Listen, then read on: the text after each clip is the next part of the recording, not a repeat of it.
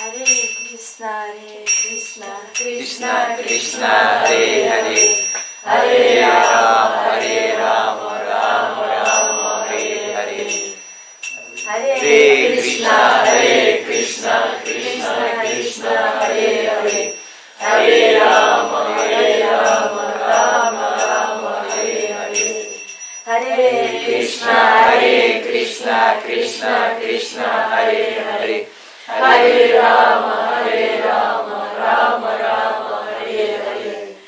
Hare Krishna, Krishna Krishna, Hare Hare, Hare Rama, Rama Rama, Hare Hare. Once in a village named Harinadi, an arrogant Brahmana offended Srila Haridasa Thakura.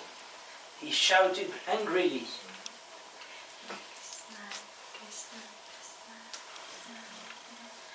"Hey Haridas, what you are chanting so loud? Why you must to chant so loud?" The injunction actually is to chant softly in the mind. In which scripture you are reading about this? Why you must to chant loud? Why? Krishna Krishna, Hare Hare, Hare Rama, Rama Rama, Hare Hare. Hare Krishna, Can you explain? Krishna, Hare Hare, Hare Rama, Rama Rama, Hare Hare. Hare Krishna, Hare Hare, Hare Rama, Rama Hare Hare. Explain me now. Why you must to chant like that? Hare Rama, Rama Hare Hare. Hare Krishna, Krishna Krishna, Hare Hare, Hare Rama, Rama Hare Hare. Maybe Hare Krishna, Krishna Krishna, Hare Hare, Hare Rama, maybe you don't know exactly what is the injunction. Look, this assembly of erudites. Can you ask them? Can you ask them what is the proper way to worship? Srila Haridas humbly replied, "I do not know the scriptural conclusions about the glories of the holy name of Krishna. You must certainly know more than I. I can only repeat what I have heard from the scholars like yourself. The principal effect of chanting the name of Krishna loudly is that it purifies the soul 1,000 times more than any other form of worship. Nowhere in the scriptures is loud chanting of the holy name condemned.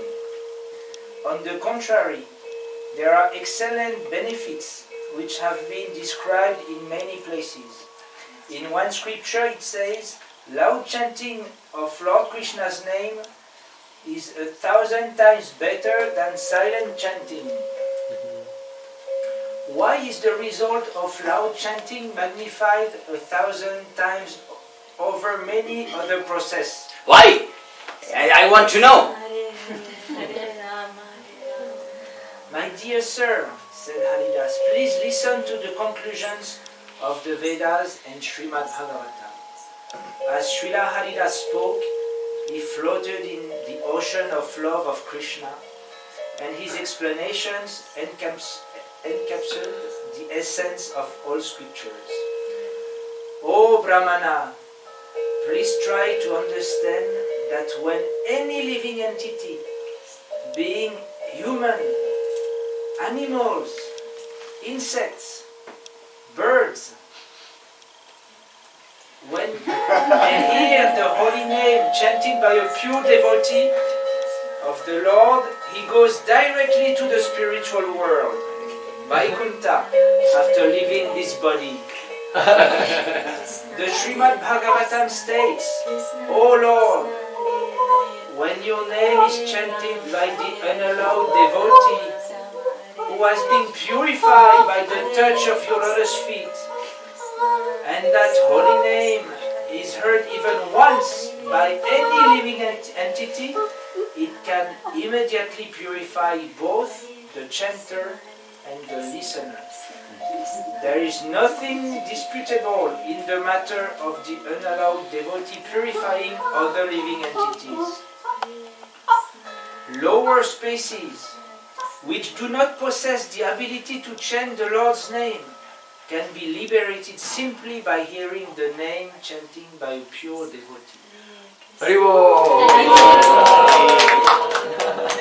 One who chants to the holy name to himself liberates only himself, but one who chants the Lord's name loudly liberates anyone who hears him.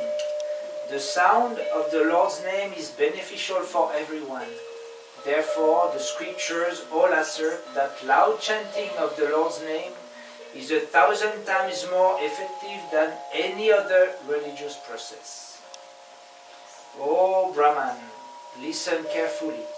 It is easy to understand that a person who acts for the benefit of the entire society, including the lower animals, is certainly on the higher religious platform than a person who is simply concerned with his own liberation. Only the human being has been endowed with the capacity to utter the Lord's name. An animal cannot. If loud chanting can liberate these unfortunate animals who otherwise have no hope for liberation, then what is the harm in chanting loudly? A selfish person is interested in his own welfare, but a selfless devotee is concerned with everyone's welfare. If you understand this, you can easily determine who is on the higher platform. I must emphasize that loud chanting of the Lord's holy name is the most efficacious type of chanting.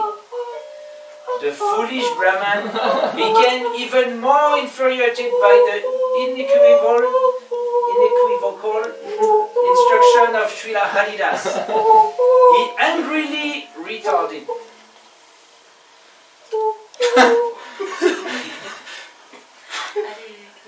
Now you are the master of the Vedas. You have, it seems like you have propounded the 7 philosophical thought. The other 6 are destroying in the pass of the time.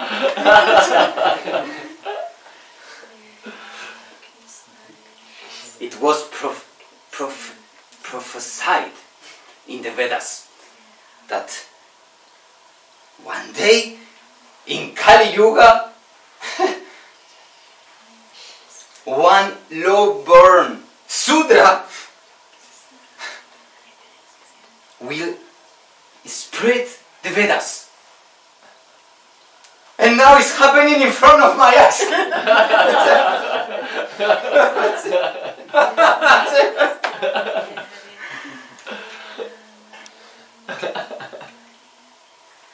You see that here there is person who knows best, has the proper way. And now I think that you should explain more. But listen to me. If I discover that these teachings from you are not according to the Shastra, I'm going to cut your ears and your nose. Huh? Do you listen to me? Ha! Krishna Krishna Hare Hare Ha! Haridasa! Completely equipoised, Srila Haridasa simply smiled at the harsh, revengeful words of the fallen Brahman. Without another word, he walked away, chanting loudly the Lord's holy name. The scholars at the assembly were as sinful as that vicious Brahman, for they neither accepted the correct, bona fide explanations of Srila Thakura, Haridasa Thakur, nor did they condemn the offensive words of the wretched Brahman. Those men were Brahman in name only, while in actually they were demons. Their residence was hell, and they would suffer untold misery in the hands of Yamaraj, the god of death. In Kali Yuga, the demons will be born as Brahmins that harass and offend pious people. A few days after this incident, with Srila Haridasa, the fallen Brahman contracted such a severe case of smallpox that his nose fell off.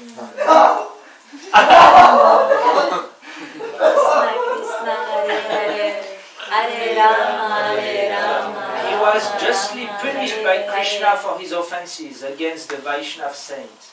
Aggrieved, Haridasa cites in deep concern over the sad state of the human society, which was engrossed in mundane life.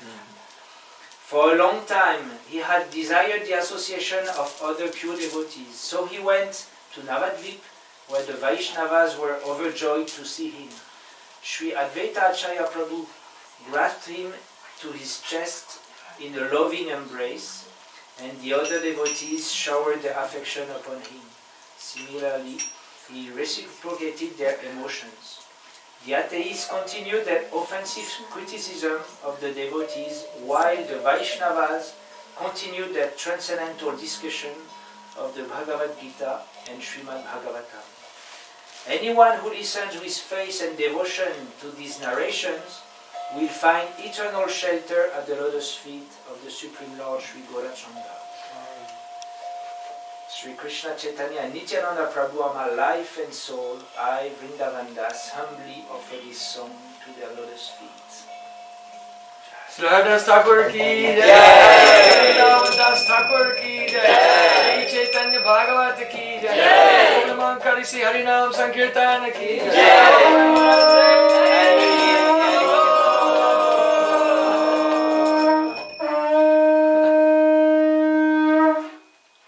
And also to the various other forest creatures also. All became pure devotees and went to Vaikuntha by the mercy of Srila Haridasa Thakur. Thank you, Srila Haridasa Thakur. And also behind the scenes, Sikkim Hiti Das Brahmachari.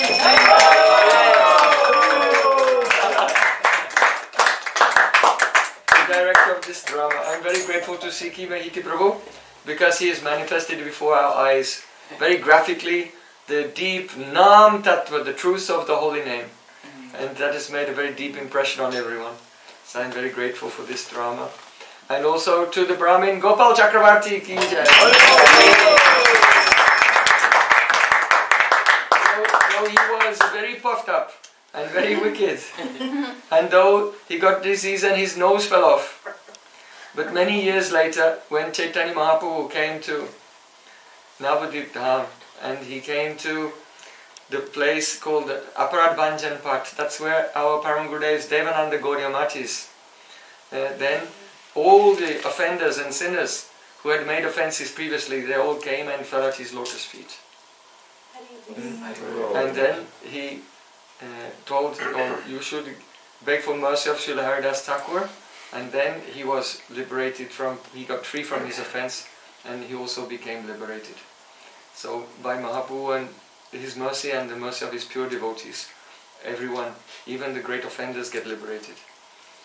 Someone can chant the name of Krishna for many lifetimes but not get Krishna Prem because of offences. But those who will take shelter of the names of Gaur Nitai, they quickly become free from all offences and also attain love for Krishna. So, thank you very much.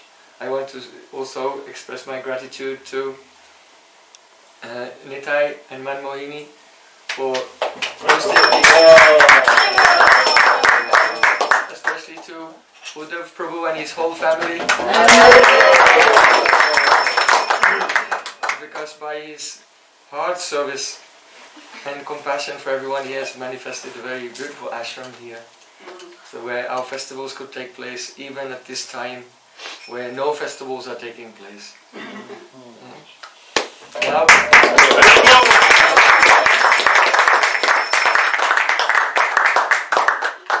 everywhere they're saying, oh, the temple is closed, you have to wear a mask, no one can come. But Uddhav Prabhu, he knows that this is only Kamsa Maharaj, that is the Chankazi. Kamsa appeared as the Chankazi and tried to stop the kirtan, but we should anyway go on with the kirtan. So, actually, all over the world, devotees are making videos for this video for my Gurudev's Vyasa Puja, but mainly they're only small, 3 devotees, 5 devotees, small groups. Mainly they don't have a chance to come together. So we have been blessed, we're very fortunate that we could be together and become sinking in the ocean of Harinam and Harikatha. Srila Gurudev ki Jai!